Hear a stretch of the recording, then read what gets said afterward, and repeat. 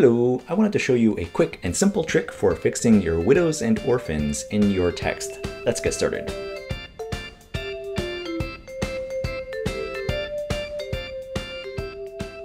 Widows and orphans are the little extra words that you may find at the bottom of a paragraph, taking up just a whole line of text for one word. You want to avoid doing too much on-the-fly fixing, like one paragraph changing, for example, the kerning just a little bit. That does fix the spacing, but it also can cause some readability issues if you tighten up that kerning too much. Here's a quick way to use grep styles to reduce the frequency of widows and orphans in your text. This can be useful when you're writing a long piece or laying out a long piece like an article or a magazine, book, whatever. It can also be useful in smaller scales whenever you're doing, say, a paragraph of flavor text on a card.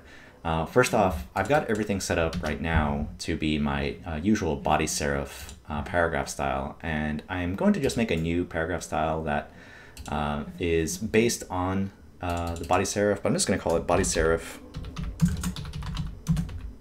No widows, no orphans. I'm just setting it up to be based on body serif, and the only other change I'm going to make is adding a new grep style that is based on a character style called no break. I'll show you what no break does in a sec here, but the main thing that I'm going to do is add this expression. That is dot, open curly bracket, 10, close curly bracket, $sign. And I'm gonna okay that. And before I actually apply this paragraph style, I'll show you what the character style is doing. That no break character style, the only attribute it has is that no break here under the basic character formats has been checked. When I add that grep string, what it's saying is that the last 10 characters in any paragraph will have the no break character style applied to them. InDesign will not break those words. So let's see what happens when I select just this one column and apply the new paragraph style.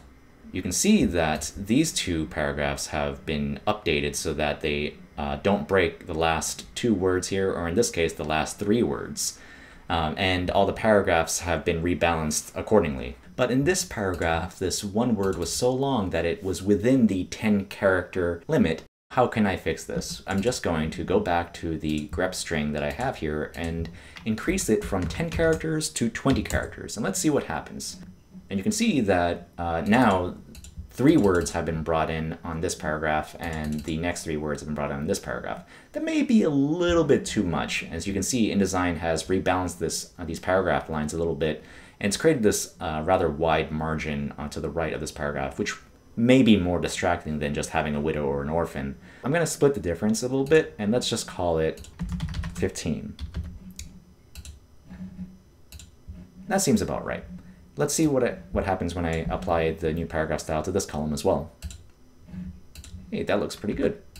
So you can see that in most cases it brings in the second to last word down to the bottom line, and then all the previous lines of text get rebalanced to make that paragraph look as smooth as possible. Now say you don't want a paragraph style that rules them all like this. You can set up a paragraph style, but instead just call it 10 character. And that's just what I'm calling it, so that I remember that this paragraph style is set so that only 10 characters are going to be non-breaking. So I'm going to just make a new paragraph style that's based on this previous one. And I'm going to call it body serif 15 character. And I'm changing the grep string to be 15 instead of 10.